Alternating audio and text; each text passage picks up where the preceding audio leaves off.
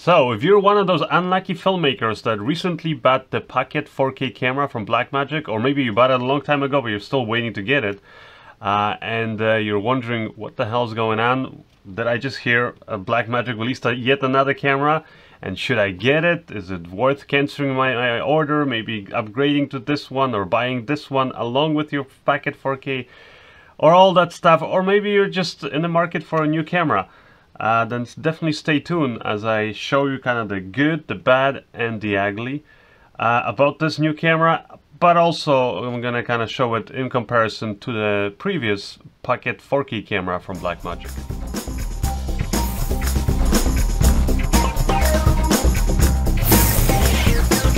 So here's the new camera Blackmagic just released. This is the Pocket 6K. And it's very similar actually to the Pocket 4K. And that's one of the reasons why I'm going to be comparing it side by side, so you guys can kind of see the difference and how they perform and all that stuff. What is the biggest difference? Well, really there's I guess two things. Bigger image sensor. It's now a super 35mm image sensor, or more or less, you know, that size equivalent. And then the mount, the lens mount is now a proper Canon EF lens mount. For those of you who didn't know, the previous model, the Pocket 4K, has a micro four thirds image sensor and lens mount. Now, otherwise, they're pretty much the same in terms of, I'm saying in terms of the weight, the body design. I mean, in fact, I'm actually using all of my accessories, including this SmallRig cage that I've been using with my Pocket 4K. I just, you know, didn't bother buying another one for now. I just put it straight on this camera and it works perfectly. There is one slight difference, and the difference is, I don't know if you can see it here, but basically where the lens attaches, the lens mount itself, that portion does stick out a little bit more. Now otherwise these two cameras are the same.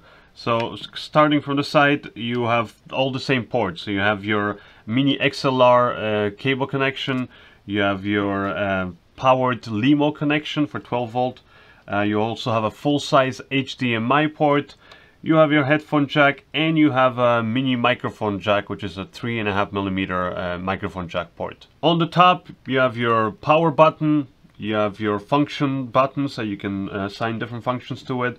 And then here on the grip, you have your ISO, shutter, and then white balance buttons. You also have your recording button, your photo button, and then here you have this little dial for changing the settings. And then on the back again, it's the same things. You have your high frame rate button, you have your zoom button. And on this side you have your card slots. So you have your SD card slot and the CFast 2.0. Now aside from those two cards, you can actually record on a third type of medium, which is an external hard drive, which you would connect using a Type-C USB connection, which is actually on this side. So what do I think of this camera? It's actually very, very similar to what I had to say when I was reviewing the previous Pocket 4K. And that's because, again, they're very, very similar cameras. So I love its, you know, cinematic image quality. I love the fact that you can record RAW, you can record ProRes. Now I'll talk about that a little bit in a second, because there are some things to be aware of. But really, this camera, just like the Pocket 4K, is a true cinema camera. It's just in a smaller form factor. And now with the added benefit of being able to record in an even higher resolution. Because not everybody actually wants or needs 6K. Not to mention that they fill up your cards a lot quicker, but they also, on the post-production side, you're going to need a lot more of a beefier computer and also more hard drive storage to be able to deal and edit these files. So who should be getting this camera, considering that, you know, there's a lot of other cameras on the market, but also the fact that there's these two very similar cameras to choose from? I think the person that is going to go for this is somebody who definitely just is not a fan or doesn't want to deal with the micro four thirds image sensor or mount.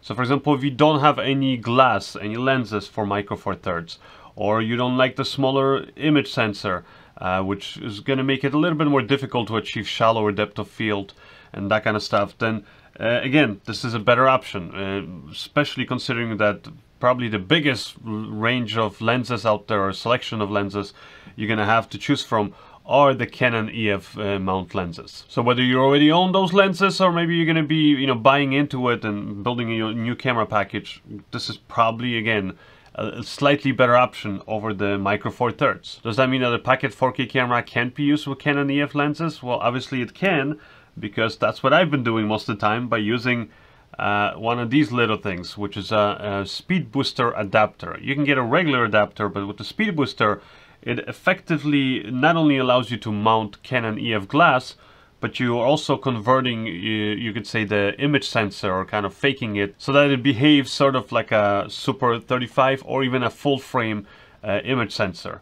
And that's the cool thing about the Pocket 4K, is that with the added expense, obviously, of an adapter like this, even though it's still cheaper than the cost of the 6K camera, you can effectively convert this, and you can have a camera now that is a Micro Four Thirds, you know, and accepts Micro Four Thirds lenses, but you can also accept Canon EF lenses, and you can accept Sony lenses or Nikon lenses, or pretty much any other lens out there, because you'll find a lot of these adapters. And then also you can change your image sensor size by using different focal reducing adapters. And in fact, you can get one of these to mimic a full frame look on this camera. Whereas this camera is a Super 35mm camera for Canon EF glass, and that's pretty much it.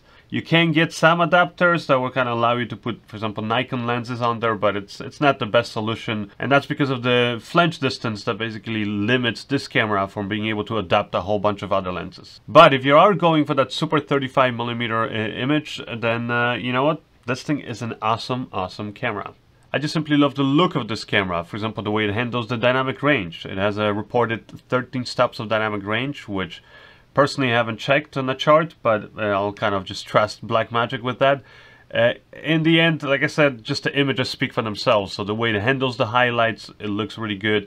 It captures nice details in the shadows. I also love the colors coming out of this camera. Again, very easy to just get natural looking skin tones and just overall colors, but also colors that look cinematic. And again, if you watch my review of the Pocket 4K, that's pretty much the same things that I said about this camera. And so again, I'm kind of comparing this because they are such similar cameras. And to be honest, when I was kind of looking side-by-side tests of these two, I could not tell much of a difference in terms of the colors or dynamic range. Now, if you're kind of wondering, let's say, how do they perform in low light? Well, again, Pocket 4K is a great low light camera. It's not the best out there, but it's, I think, one of the better ones. And especially, I would say it's the best cinema camera. What I mean by that is a camera that records raw cinema image quality. This one performs the best out of all the ones that I've tried in low light. And that includes the Red cameras, Arri Alexas, or the Ursa Minis. And guess what? The Pocket 6K is just as good, if not maybe actually slightly better when it comes to the low light performance. So at 400 ISO, you're not really going to see much of a difference, because as you can see, they both look pretty much the same. Now when I jump to 3200 ISO, as you can see, both the 4K and the 6K cameras look almost the same. And that's something I'm going to tell for those of you guys who don't know anything about these cameras, is that these cameras have dual native ISOs. So you have one at 400 ISO, another one at 3200 ISO, meaning those two native ISOs will give you the biggest dynamic range, but also the cleanest looking images. Now, when you're jumping a little bit higher to 12,800, then this is how it looks on the Pocket 4K. And again, this is how it looks on the Pocket 6K camera. And if you go all the way max to 25,600, which personally I would not recommend ever shooting at that, but if for some strange reason you wanted to, then this is how the Pocket 4K looks. And there's definitely noise in there, but again, you're pushing the sensor to its max.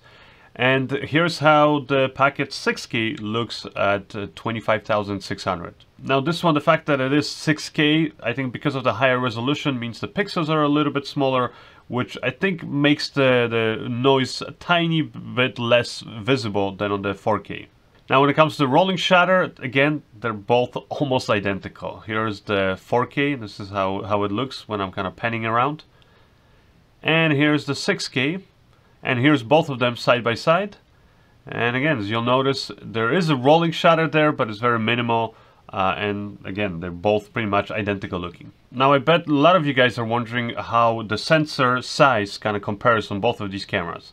So I did actually shoot tests where I had the two cameras side by side, and I would use the same lens first, Now, in order for me to do that, I actually had to put the speed booster adapter onto the Pocket 4K, so that I could use the same lens, which was a Canon EF mount lens, and in this case it was the Rokinon 50mm at t1.5, and this is how it looks.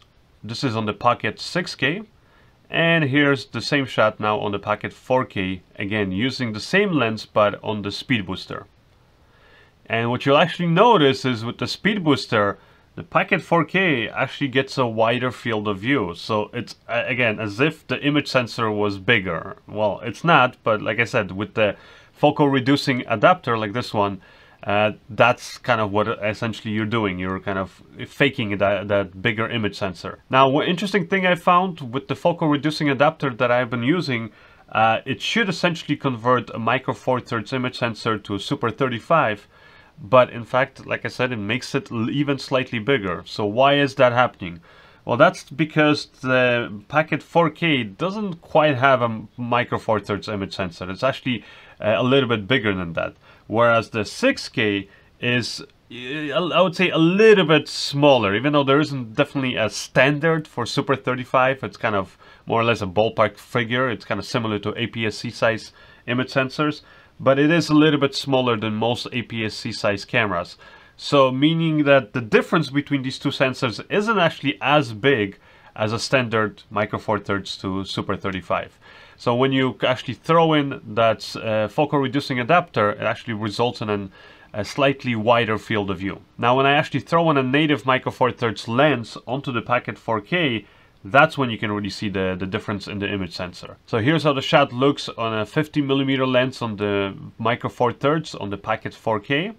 And here's how the same shot looks on the Pocket 6K and again a 50mm lens. So there you're definitely going to see that, again, this camera gives you a wider field of view, and it's going to be, because of that, easier to get shallower depth of field. And here I'm just going to show you guys quickly a few other quick tests that I did.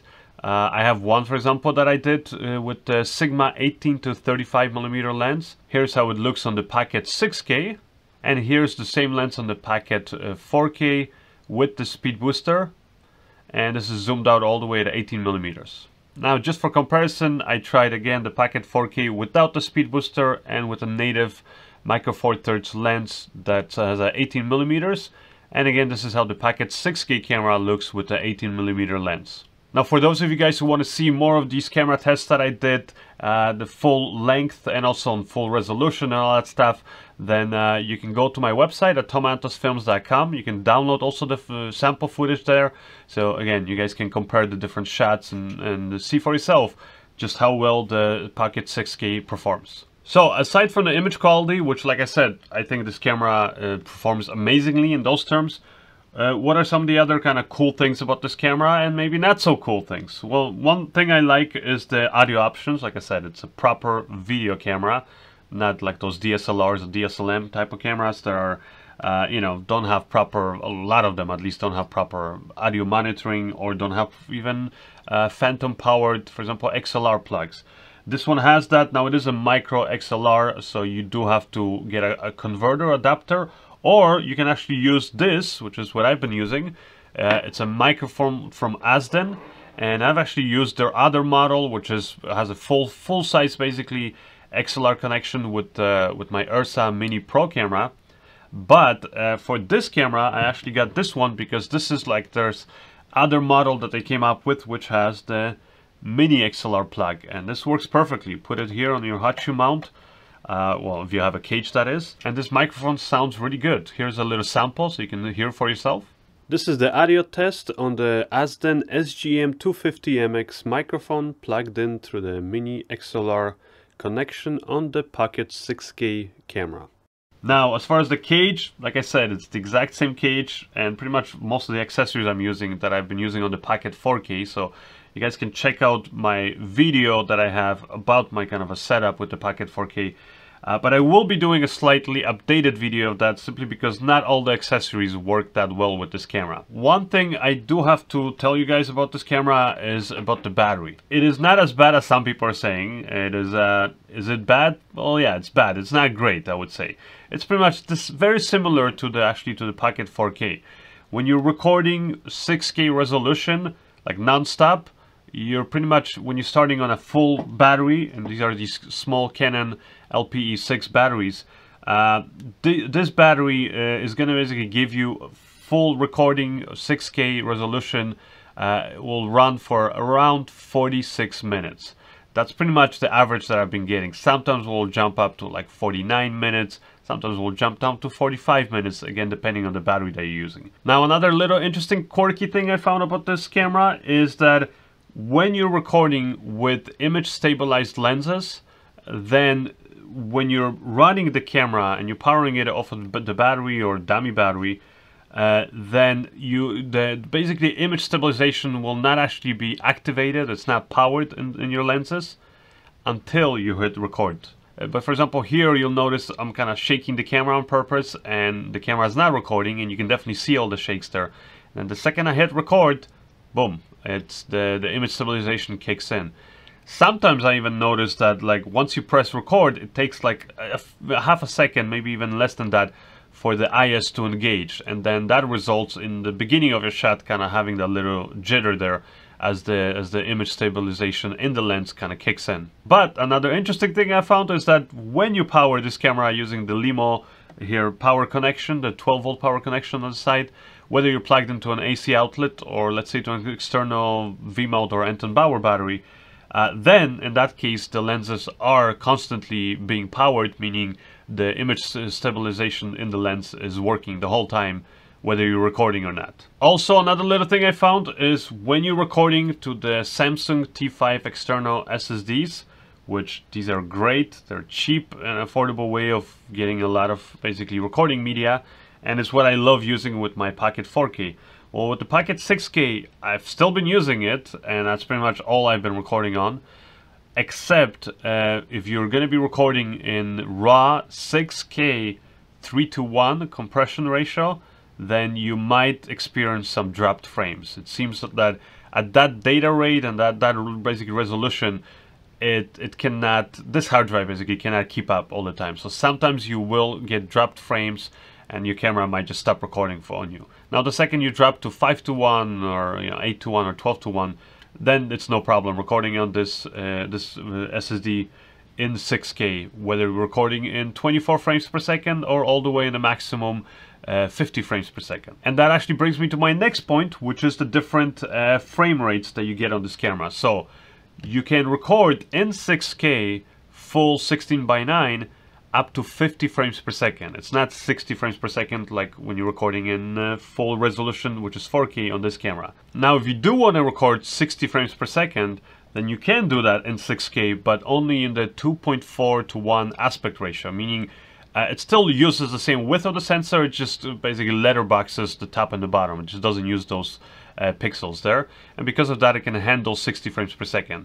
Also, you can do that in when you're recording at 5.7K, then it's recording at the 16:9, but it is slightly windowed. You can actually also record in 120 frames per second, but that's going to be in 2.8K resolution, which is again a cropping on the sensor, so you're not getting the full field of view. Another recording option I actually have is 3.7K anamorphic, which is really cool, and I can't wait for the Pocket 4K camera to also get that update. And in anamorphic 3.7K, you can record also slow motion up to 48 frames. Now, in all of the resolutions I just mentioned, another little interesting thing you'll find out is that you can only record in the Blackmagic RAW format. Now, maybe with a future firmware update, Blackmagic will change it and you'll be able to actually record in those resolutions in Apple ProRes. But right now, in Apple ProRes, you can only record in 1080p, which is windowed, and you can do 120 frames per second, or in 4K,